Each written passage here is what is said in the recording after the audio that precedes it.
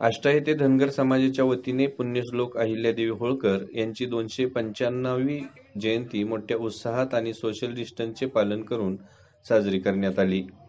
अहिल्यादेवी होळकर यांच्या जयंतीनिमित्त विविध उपक्रम घेण्यात आले होते. त्यामध्ये वृक्षारोपण तसेच 100 कुटुंबियांना संसार उपयोगी साहित्य आणि गरजू विद्यार्थ्यांना वह्या पुस्तके वाटप करण्यात आले. अहिल्यादेवी होळकर जयंतीनिमित्त असे विविध उपक्रम घेण्यात आले. हे उपक्रम घेत असताना प्रत्येक कार्यकर्त्याने तोंडाला मास्क बांधून सोशल डिस्टन्स पाळून अहिल्यादेवी होळकर जयंती अत्यंत साधेपणाने साजरी करण्यात आली.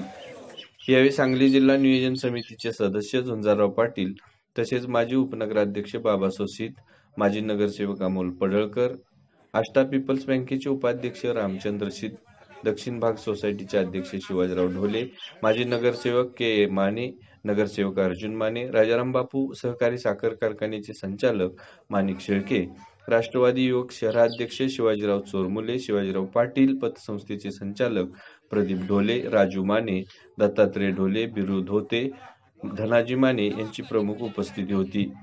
अध्यक्ष विनोद चोरमुले, संग्राम ढोले, विजय शीत, संकेत खांडेकर, सौरभ शेळके, सुशांत ढोले, केरू चोरमुले, ओंकार टकले, अजय शीत, प्रथमेश शेळके, निखिल माने, संदीप गावडे, विशाल माने, मायाप्पा माने, अभिषेक शेळके, सुनील भानुशे, शुभम भानुशे, सागर माने आदींनी याचे संयोजन केले.